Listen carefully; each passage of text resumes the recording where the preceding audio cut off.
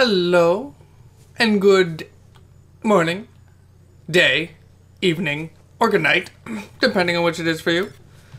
Welcome back to Subnautica. We have fortunately managed to load back on the island at which I had last left off at, so this is wonderful news. Now I've sat down and I've done some thinking about where to proceed next.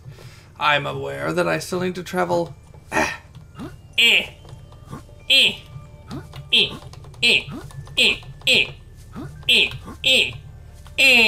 sucks, for I have not explored there yet.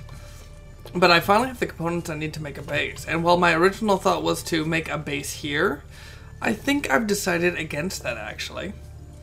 I am more thinking that I should make a base in the water at a fairly deep depth, so that when it comes time to start expanding and I'm able to actually go a little deeper, I'll already have a place established that's kind of at the in-between point where I can go down or I can go up, as opposed to the one that I have that's just on the surface. So I want to find a place near this island that will serve as a fuck off home, a starting place. And then will come the fun part of moving all my shit from that little treasure trove I have into actual organized locations. And then I can pack rat and hoard as much as I want! I'm doomed. I'm absolutely doomed. I'm gonna spend all my time just hoarding materials, and I will have no reason for any of it. I just want to grab some food. I'm not going to worry about water because I have penis water, but I need food.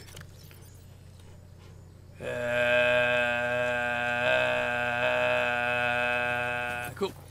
Around and around in circles I go, wandering on the island's paths because I'm lost. I just want some food so I can move on, and once I can move on, then I can go do something fun. Backing up, we are back on our sea moth. Now, if I'm not mistaken, I should still have that beacon, which I do. I should use that. First of all, let's tunnel down to our maximum depth and see if we can find anything useful directly below the island. I missed the land already. Slowing down. Okay, what do we got here? I mean, I remember there being a lot of resources inside.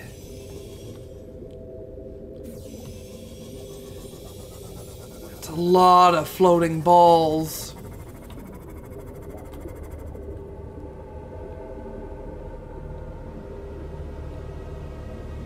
Life is scarce. This is the area where life was scarce.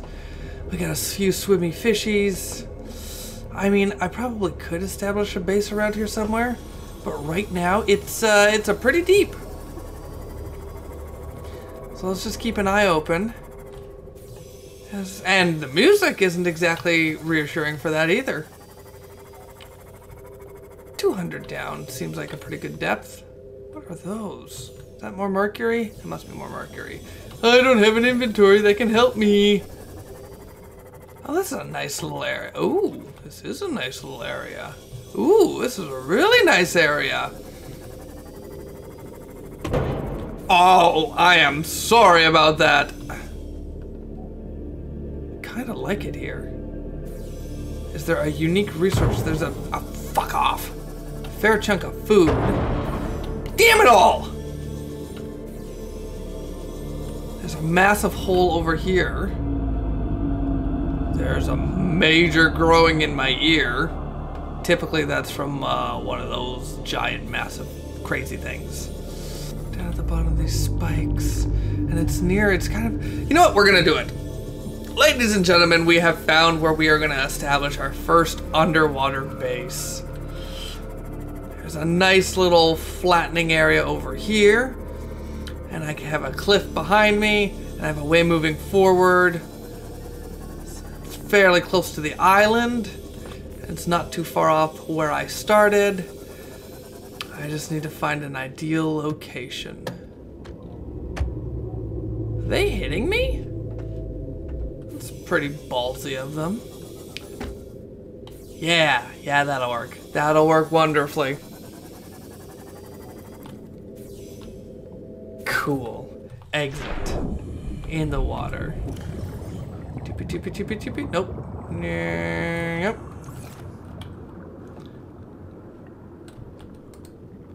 Beacon. Away. Are you still called Crash Bitch Beacon? Edit. Yeah, you are. So let's change you to Base 1. Base 1 beacon has been established. Let us go drop off our stuff and figure out what we need to build Base 1. I hope we have got ourselves a trek back to the surface. I am glad you guys are friendly. I still want to build a base on one of them though. That would be so much fun. Whoop. Everything's just so much nicer up here close to the surface. Smells so much less like death. I do have some messages kicking around back at my pod that I'm gonna have to check out. Then comes the tedious process of moving everything from point A to point B. This could be a very long episode for me. And a very not so long episode for you guys. Oh yeah, we're back in the original spot. The ecosystem changes so much in different locations. I like how it's able to, how you are able to distinct between where you are, where you've been, where you're coming from, where you're going, just based on simple environmental cues. Okay, so we did manage to find ourselves a new suit that increases our protection from damage, which right now I would prefer my pea suit. And I do have a stasis rifle, which is good for combat type stuff, but I haven't had much of a need for that, so I need to put that on the reminder back burner. I wonder if light sticks would be useful. Cool. Let's check out our messages and see what is new and happening with the pussycats. Communications today. Aurora, this is Sunbeam again. Hi again. We just picked up a massive debris field at your location. Yeah, that would be us. I didn't know how bad. How many of... I didn't know. We're now en route to your location. We're gonna bring you home. Sunbeam out.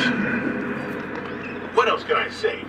We're a six-seater. We aren't even slightly equipped to handle this. Our pilot last attempted a planet landing in the Academy simulator. Oh, it's a bad situation. But so are all the alternatives.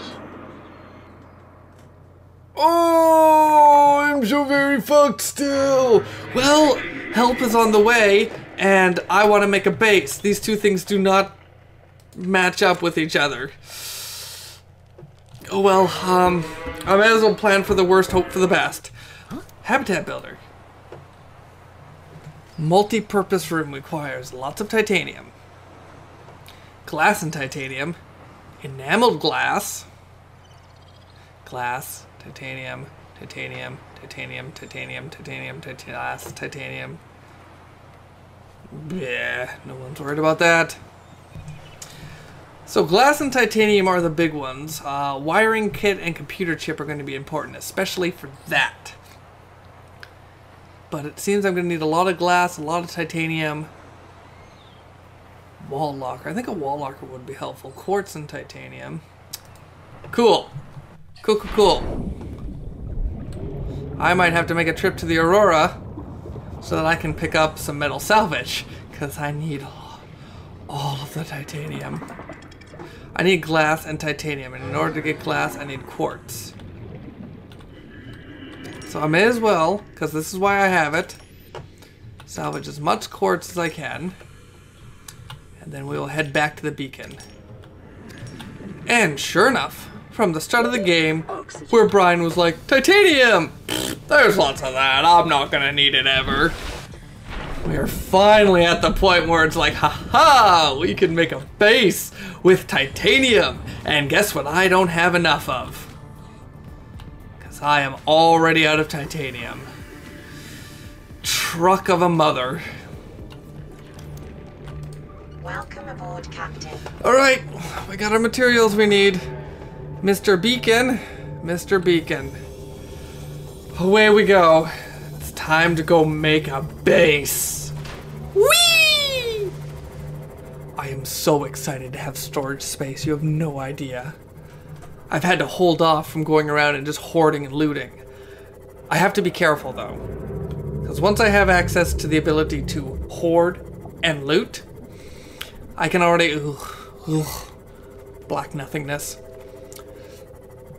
I know the first thing I'm going to want to do is go out and just grab all these materials and fill rooms everywhere with stuff so that I will never have to go out and salvage again. However, in doing that, I'm going to eliminate some of the pleasure that this game could bring.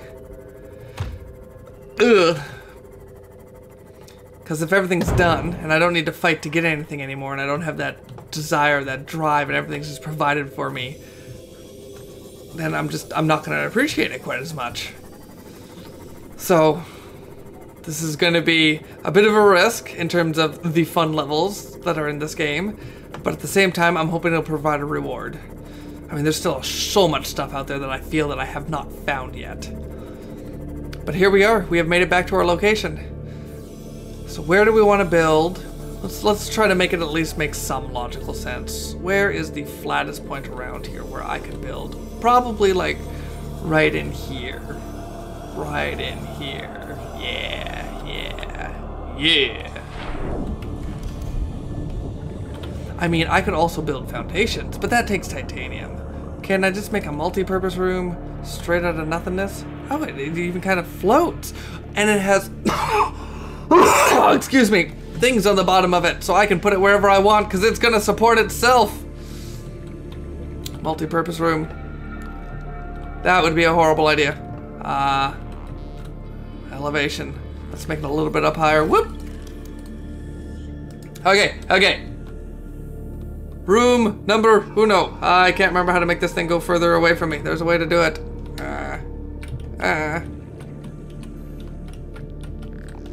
Oh well. Here we go. 30 seconds. Ah, there we don't go. I need to breathe. I need to breathe. Oh, I'm wigging out. I'm so excited, but I don't want to do it because I'm so excited. No more excuses. No more excuses. Doesn't even make sense. Give it to me. Give me that which I desire.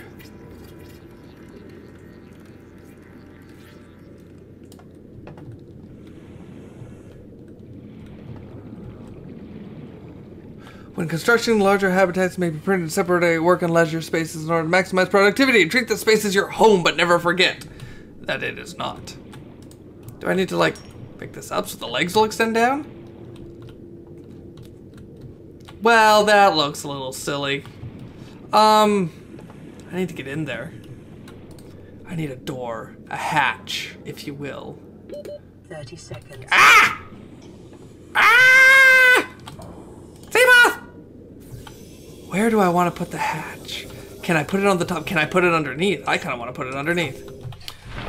Let's see if it'll let me have that aesthetic choice. The answer is no. No, it does not look like it. That is unfortunate. Looks like I have to build it on one of the sides. Okay. We will just keep it simple and build it right here. Hatch. So... Warning. Emergency power only. Oxygen production offline. I'm in a base. My oxygen is still going down because I can't fucking breathe in here. Next thing we gotta do, power. Power's next. We have a base. It is doing a thing, but it needs power. Solar panels are good. 30 seconds. Extends range of power source. Rotate mouse wheel. I wish I knew if that would help with what I currently have. Cause, erg. Oh, all its legs are there now.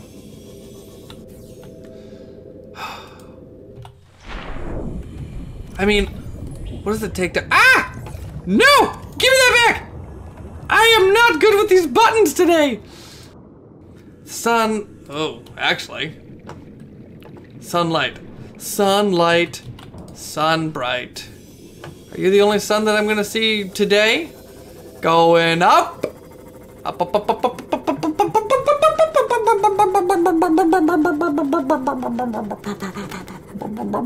up.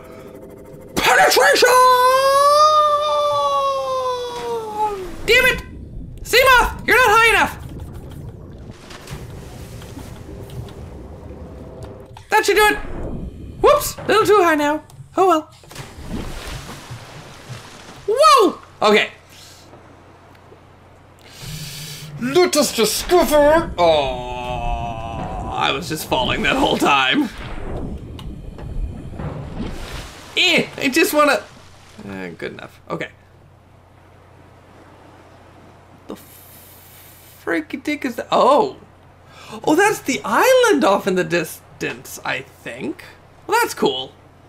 Yeah, that looks like an about right location. There's the sun. It is heading in a westward direction, which means it rises in the east and sets in the west. So based on where my base is and what's surrounding it, maybe I can get away with one right now. Cool. We want to have our solar panel facing towards the east to hopefully maximize efficiency.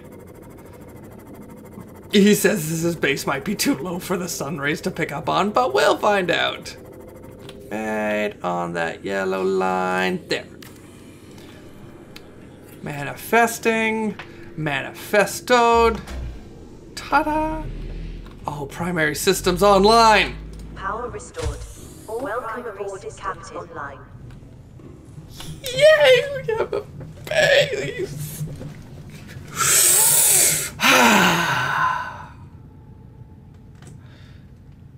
Ladies and gentlemen, we have a base of operations.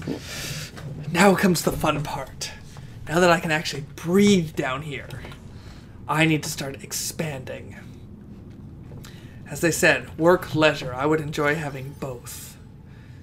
But the first thing I need is storage.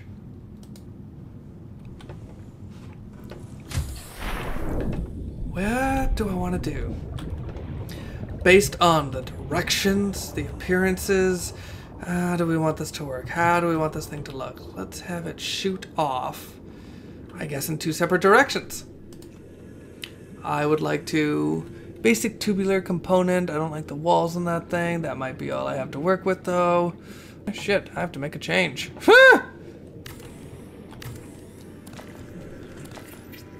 We are going to take that back. I love that you don't lose resources. You can actually make changes without having to worry about completely wasting stuff and then having to reconstruct things. And I know I need air, so let's just whoop. Oh, and I need water too.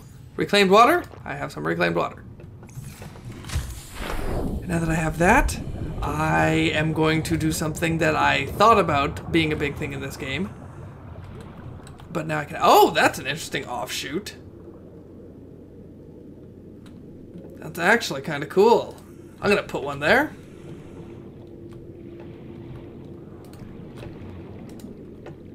And for the sake of symmetry... I wanna attach you, like, over... Jesus Christ, I can't see what I'm doing! There. Now, let's try this again.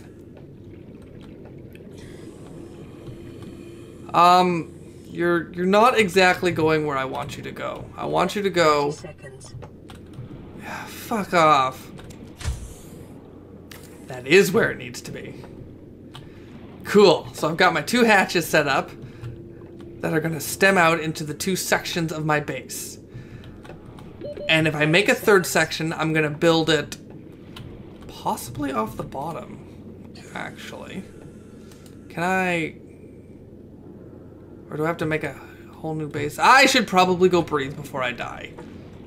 So let's start by making a regular locker.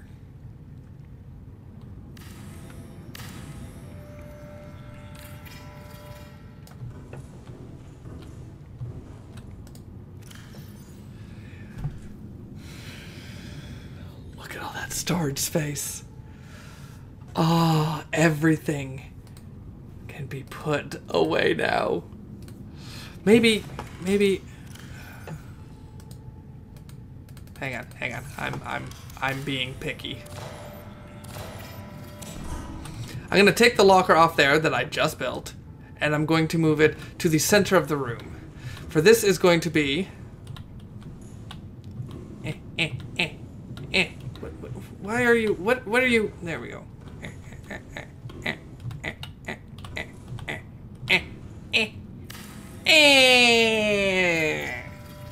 Excellent.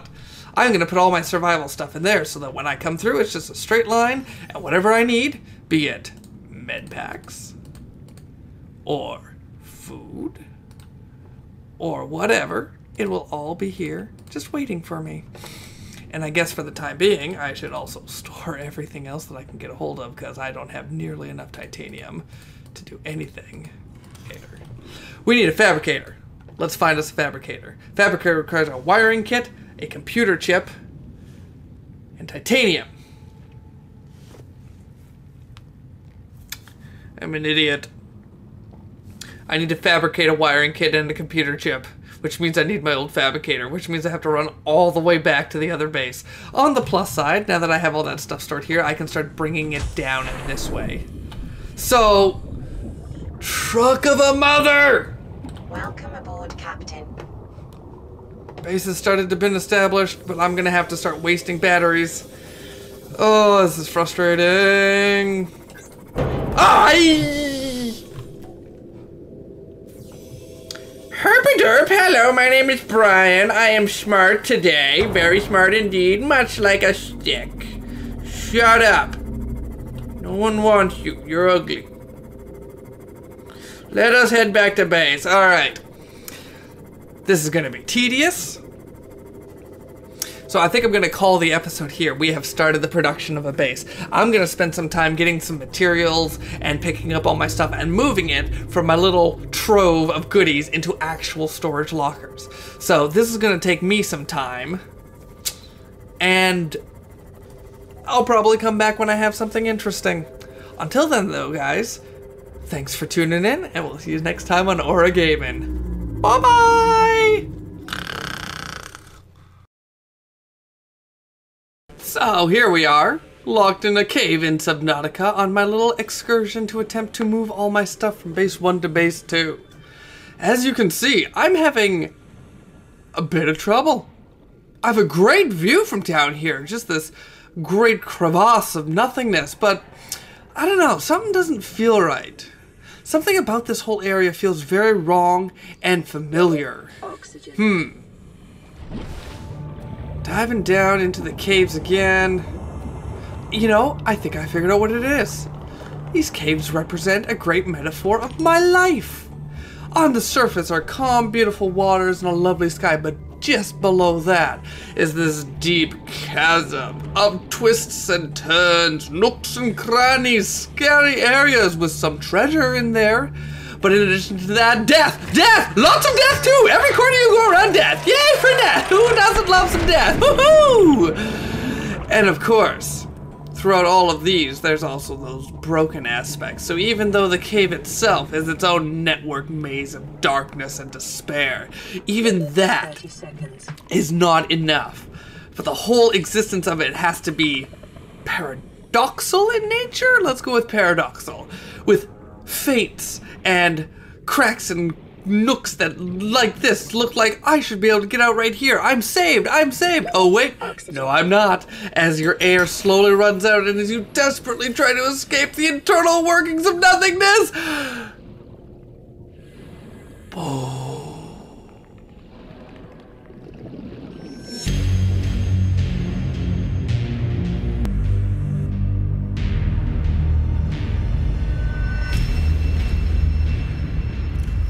This game is gonna hate me for the next little while.